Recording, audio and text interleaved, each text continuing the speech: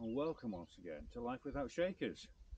And today is the start of a new chapter in my Wainwright journey.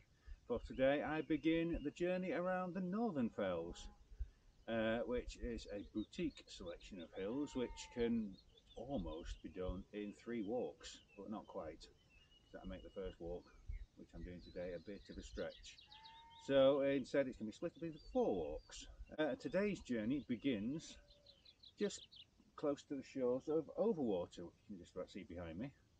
So from here I've got a 3 or 4 mile walk along the Cumbria Way to my first fell of the day, which is Bakestall. And from Bakestall I'm going to retrace my steps back towards Overwater via Great Cockup, Meal Fell, Great Sca Fell, Brae Fell, and finally Longlands Fell.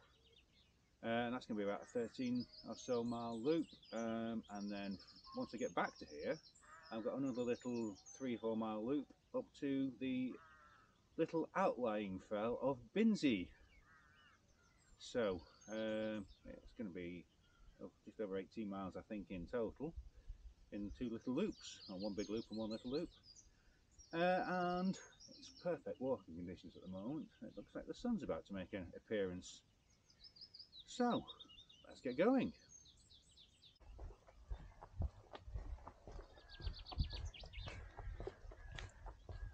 I must admit, I'd never actually heard of Overwater until I started planning this walk. It's a lovely setting. I think it's primarily a reservoir, but it still looks nice. Binsey poking out just to the left there. Right, this is the first slightly dodgy bit of today's route. I could easily have carried on down the road to where I wanted to be, but that would be monotonous. So it's apparently a footpath. It's apparently part of the Cumbria Way. But it doesn't feel like it. Oh, maybe I should have stuck to the road. Might be boring, but it would have been easier. Doesn't look like this path's been used for a long time. Practically invisible. Quite boggy in places. Still, getting a wonderful view of the hills in store. Just past the waymark, this is definitely part of the Cumbria Way. That same route I was following all the way down in Langdale. There's nothing like the same sort of standard of path here. Could easily get lost, as I have 3 times at least already today. That's an initial view of Bassenthwaite there in the distance. Hopefully I should get some even better views of that as the day goes on. Excellent. 3.5 miles of random wandering around fields has brought me just about to the foot of the first fell in book 5. It is book 5. Had to think for a minute there. Now, 4.5 miles in, so I look at 2 pretty little waterfalls, one nearby, one just in the distance. I've reached the end of the preamble. This is where the real action of the day starts, because I'm going straight up here, right in front of me. Doesn't look very high though, it's just pretty steep.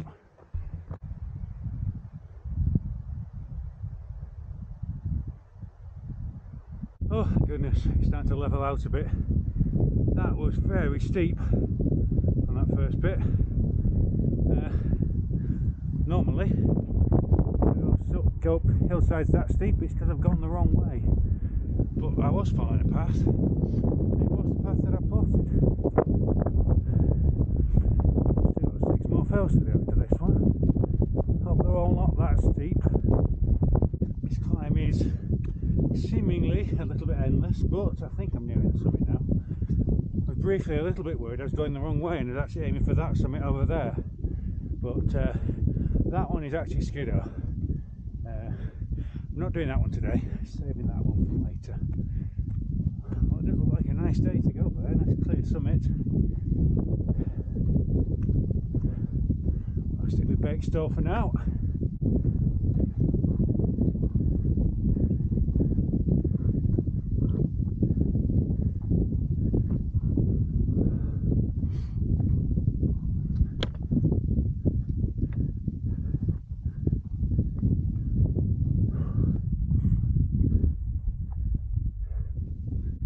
And after a bit of a steep climb and quite a lengthy trek, I've reached the first summit of the day, and indeed the first summit of the Northern Fells. This is Bakestall, 2,189 feet. Even the most diligent student of maps of Lakeland is not likely to have noticed the name of Bakestall, and few walkers will have heard of it. Bakestall, the name of a summit rather than of a fell, is a rough raised platform on the sprawling north flank of Skiddaw, merely halting the easy slopes and barely qualifying for recognition as a separate top. It would pass almost without comment but for its command of a scene of extraordinary interest, a unique combination of natural features that arrests the attention all the more because it is unexpected, startling and seemingly out of place among the smooth heathery uplands all around.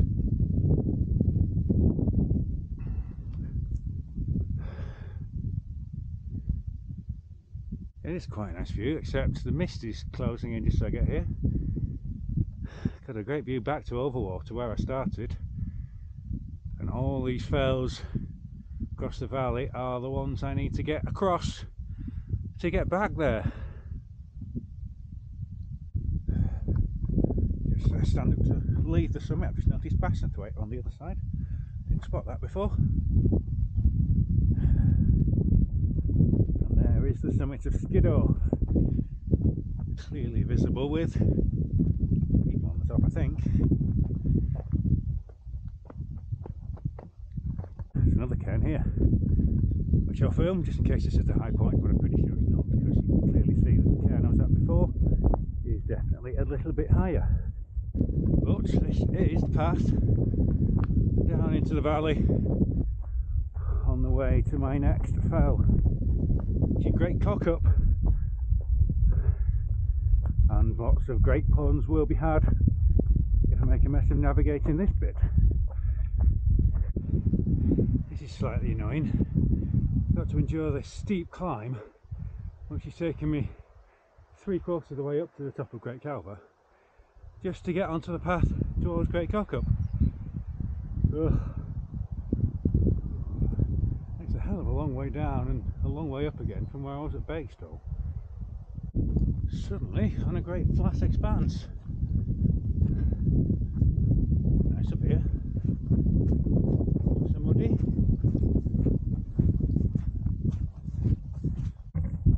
This seems like a lot of effort through a lot of bog just to get from one hill to another.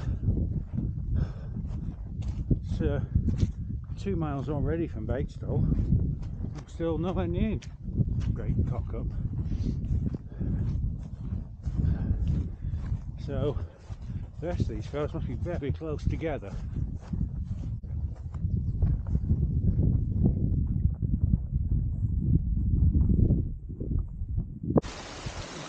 It's ridiculous here. It's a lovely early path, but it's a heck of a lot of effort just to get from one fell to another.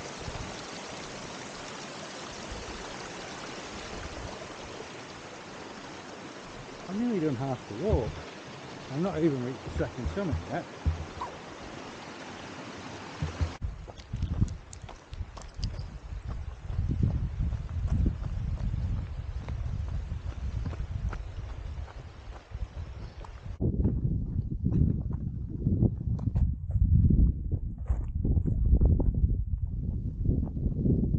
Yep, still walking along this valley. Still not got to the point where the path turns uphill. I can't be far away now.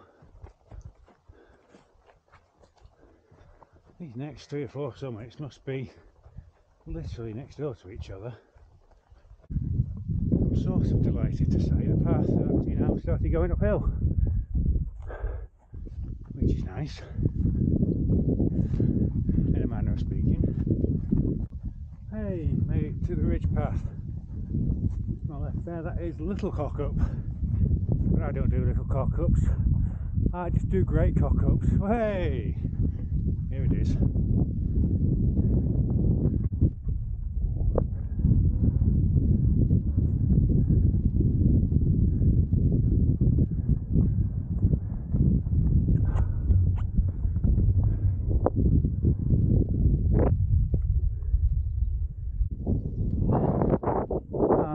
I've made it to summit number 2 of the Northern Fells, number 130 in total, and possibly the best named Wainwright of them all. This is Great Cockup, 1,720 feet.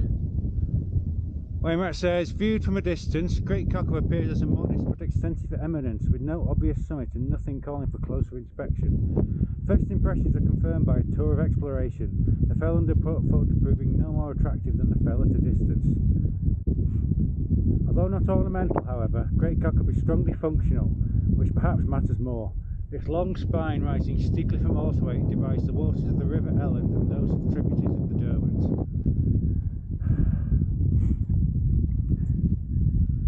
Well,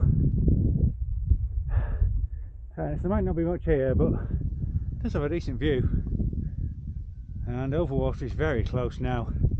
I was on Bakestall. I was convinced in the next 5 miles I would have covered all the remaining fells. I didn't think it'd take 5 miles just to get to the next one. I was wondering what that high looking one in the distance is there, but I think that's Binsey, annoyingly, which means I've got to do that one later today.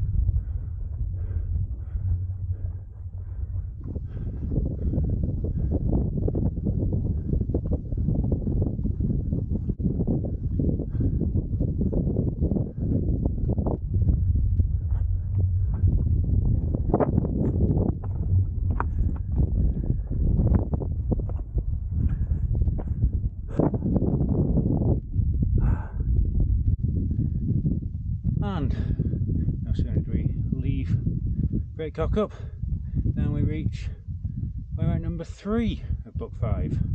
This is Sca Fell, 1,770 feet. Thrusting out from the smooth western declivity of Great Sca Fell is a long ridge that swells into 2 subsidiary fells before coming down sharply to the little hamlet of Overwater. The first of these, that nearer Great Sca Fell, takes the form of a pyramid, its summit appearing from certain viewpoints as a shapely peak. Although of small and slender proportions, this fell is distinctive, and its summit is unusual, yet the usual maps do not give it a name, the information being vouchsafed only in the ordinary sheets of 2.5 inch scale and upwards as Sca Fell. Right, onwards and downwards and then upwards again. That was a bit lucky. This ridge was hidden from the other side, so turns out I didn't have to go too far down at all. And go for that. Just have to go up though.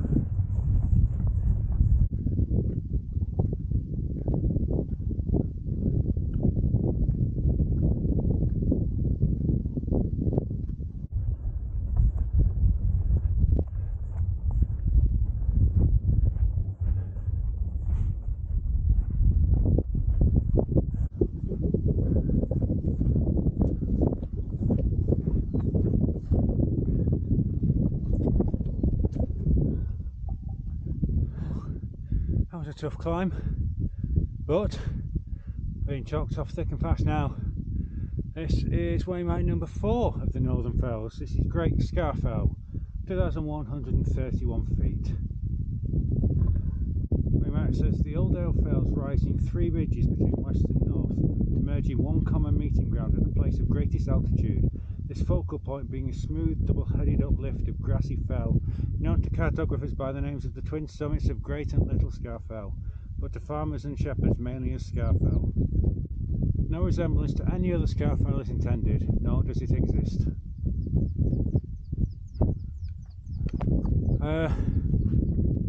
There's even less up here than those on Great Cockup. Very little view of much apart from Skidder. And that's Great Calver. Possibly not.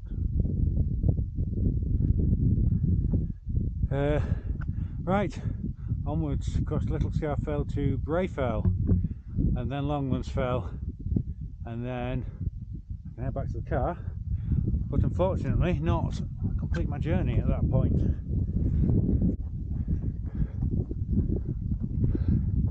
See, this is Little Sca Fell, not technically a separate Wainwright, but at least I had the decency to build a nice shelter here, and there's a superb view back towards Overwater, which seems even further away now than it did when I was at Great Cockup. Oh well, Brae Fell not too far away now here.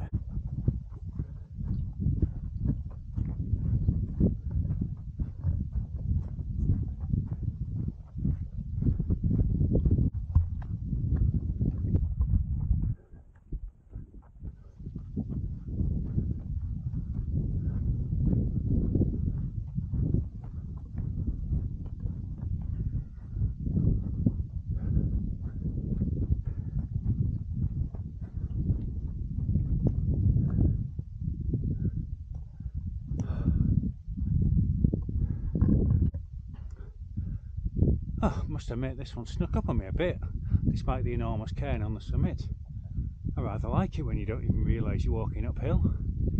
This is Brae Fell, 1,920 feet, Wainwright number 5 in book 5. Wainwright says, Brae Fell, with a name that seems a marriage of Scottish and Cumbrian influences, is the last outpost of Lakeland in the north, and already the typical characteristics of the districts are left behind. The outlook is toward the border, and the name is therefore perhaps not inappropriate. It is a bare grassy fell of moderate altitude only, though prominent in many views because of its position. A fine cairn crowns the summit, which is a good viewpoint, but there is little else of appeal. If all hills were like Brae Fell, there would be far fewer fell walkers. Must admit, well, not without reason, he is being a little bit disparaging of these northern fells so far, although most of them have been rather bleak, dreary summits. Anyway, under normal circumstances I'd be saying only one more fell to go, then on back to the car. But not today, because still got to get to Binsey, which is preying on my mind a bit, because it looks quite a long way away, quite a high climb.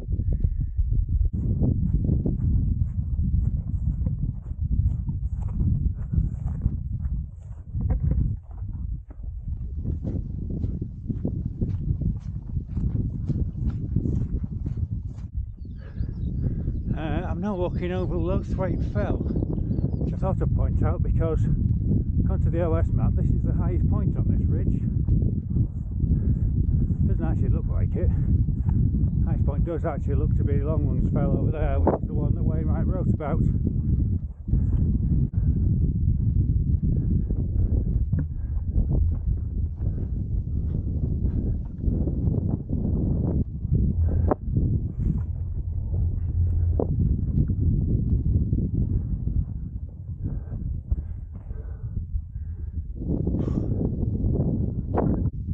Actually, now I'm here, Lothwaite Fell does look to be a bit higher. But nevertheless, this is Wainwright number 6 of the Northern Fells. This is Longlands Fell, 1,580 feet.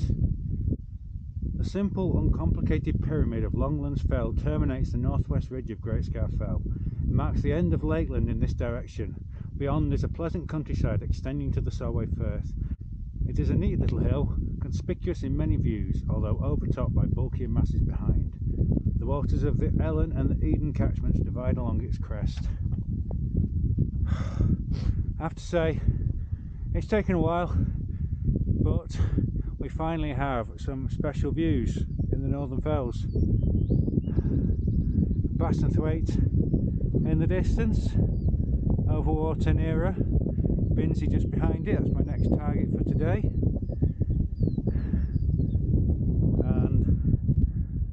side out towards Wigton and Carlisle in the other direction.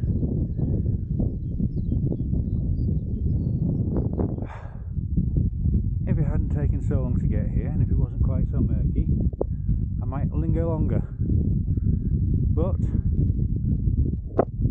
time to get back and finish off today's walk.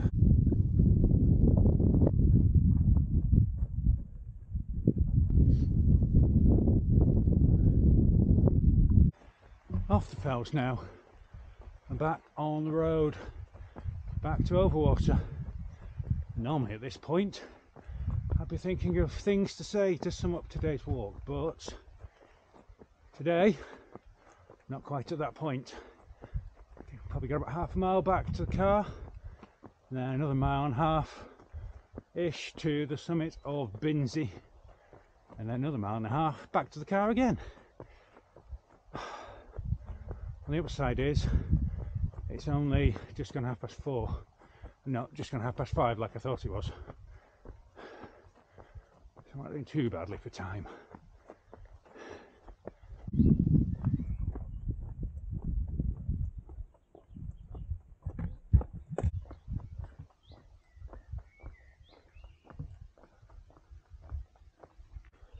One thing I've just realised though is it took about 5 hours to reach Great Cockup, which was the second fell of the day. It's taken just over 2 hours from there to do another 4 fells and get virtually all the way back to the car. Crazy walk. Still not over. Bloody Binsey. Better be worth it. And I've made it back to the car. It's all over for today, I wish. I'm half wondering if I couldn't drive to the bottom of Binsey and just do the climby bits, but that's not really in the spirit of things. One good thing about this extra few miles is that most of it is along the road, so I should be able to make a good lick. So it's not too hilly.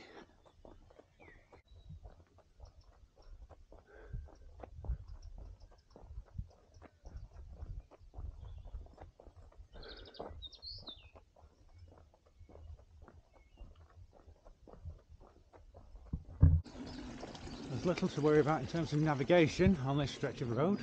It's been arrow straight for about a mile. I've had a look at the back of the Wainwright book and I may have been worrying for no reason about this. It looked high from a long way away, Binsey, but it's actually the second lowest fell in the book, just above Latrig, which is the baby hill just outside Keswick.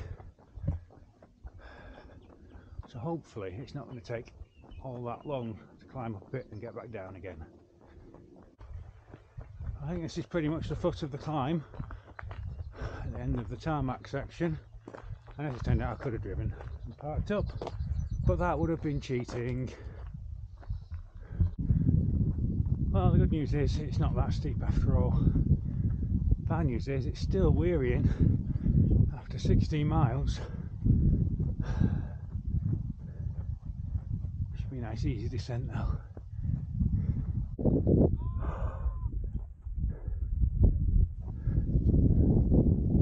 Shining near the summit now.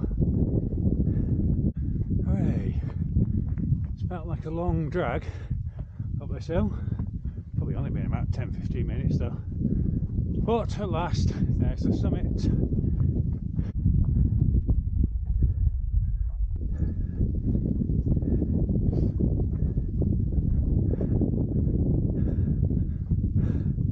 This is confusing. Which bit's the summit? We've got a trig point and a big cairn over there.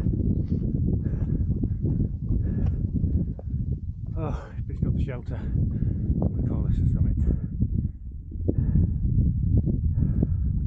And finally, we reach Binsey, 1,466 feet. This is fell number 7 of the Northern Fells and the final walk for today. Binsey is the odd man out. This gentle hill rises beyond the circular perimeter of the Northern Fells, detached and solitary, like a dunce set apart from the class. It is of no great height, is well within the category of Sunday afternoon strolls, has an easy slope just right for exercising the dog or the children, is without precipices and pitfalls, never killed or injured anyone, breeds hares instead of foxes, and is generally of benign appearance. Yet it is much too good to be omitted from these pages. For one thing, it is the most excellent station for appraising the Northern Fells as a preliminary to their exploration. For another, it is a viewpoint of outstanding merit. It possesses a grand little summit with once important but now forgotten history. Binsey occupies the extreme northwest corner of the Lake District. Beyond is the coastal plain, then the sea, then Scotland. Nothing intervenes to interrupt this sweeping panorama.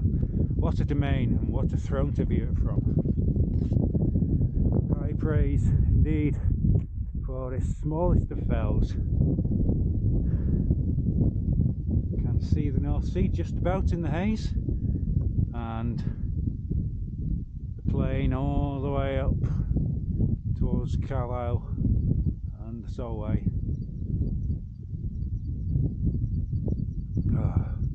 And the sun's just about coming out. Lovely little end to a lovely little day.